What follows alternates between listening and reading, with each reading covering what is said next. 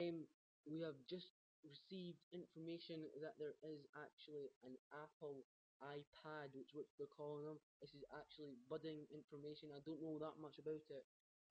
What I do know, there's obviously you can tilt it on one side to type. There's for keyboard. It looks absolutely phenomenal with the classic stylings of kind of a crossover of a iPod Touch or iPhone to a actual MacBook.